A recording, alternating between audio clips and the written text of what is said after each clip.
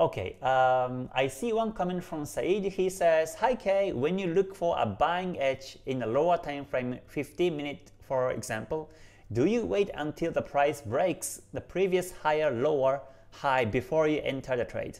My answer is no. I don't wait for the breakouts on the resistance and support in 15, 1 hour, or any time frames. Because so here is the mindset of my strategy is that so I look for the trading timing. Hold on, let me adjust the microphone. As I look for an entry timing, simply what I do is as long as higher to mid time frames are trending, then most likely the lower time frame breaks the resistance is my mindset. Because it's only the 5 or the 15-minute time frames, and these are very low time frames as compared to daily or 4-hour or even the weekly time frames. So fakes do happen on the lower time frames. So even if you see the breakout, it may be fake and the market may reverse. So, and as long as I can find the entry edge, the entry confirmation on 15-minute time frame or the 5-minute time frame, then I enter trade and expect the market breaks the resistance if it's bullish in higher time frames. If it's bearish, it's vice versa. Yeah, I know why you asked this question, because I was also waiting for the breakout in the lower time frame, waiting for the breakout and waiting for the retest to happen and buy or sell. And as I wait for that, sometimes it happens, but sometimes it just goes and there is no retest. For example, on this Euro USD, this is back in 5th of July on the daily time frame, it broke the support. So in theory, in textbook, we wait for the pullback and sell, right? That's from textbook. But now I don't do it because the market also may continuously goes down this way. So as long as I can get the entry confirmation here, then I take the sell. In fact, in this case, the market just went down continuously without any pullback.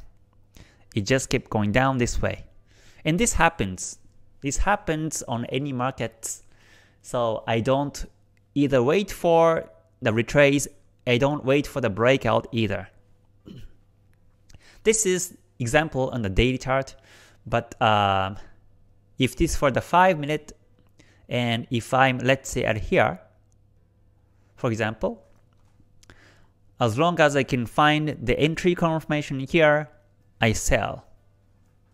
So let's see. The way I look for an entry confirmation is by the Bollinger Bands and stochastics, and now I can see dead cross, I can see the bands about expanding, and looks like this is descending P wave resistance. The market has been resisted a couple of times before. Maybe this will be the Fibonacci bounce. I build up the confirmations, and if I find this is an entry timing, then I just go in before the break. And then the market goes like this way without retracement afterwards. So yeah, especially in the 5-minute, again, the market spikes and the market tends to fake more than higher time frames. I don't wait for the breakouts, yeah, as always. I think, yeah, but I do wait for the breakout on higher time frames. Usually I wait for the break on the higher time frames, but not so on the lower time frames. It's my answer. I hope you enjoyed today's video, and in last word, I would like to add this one before ending the video today, and that is improve step by step every day and never try to be successful tomorrow. Because oftentimes I see some traders comes to the Forex market or in other markets and they try to be successful as soon as possible. And that motivation is okay. But if you rush to make profits, if you rush to achieve some goal, then you may fail very quickly.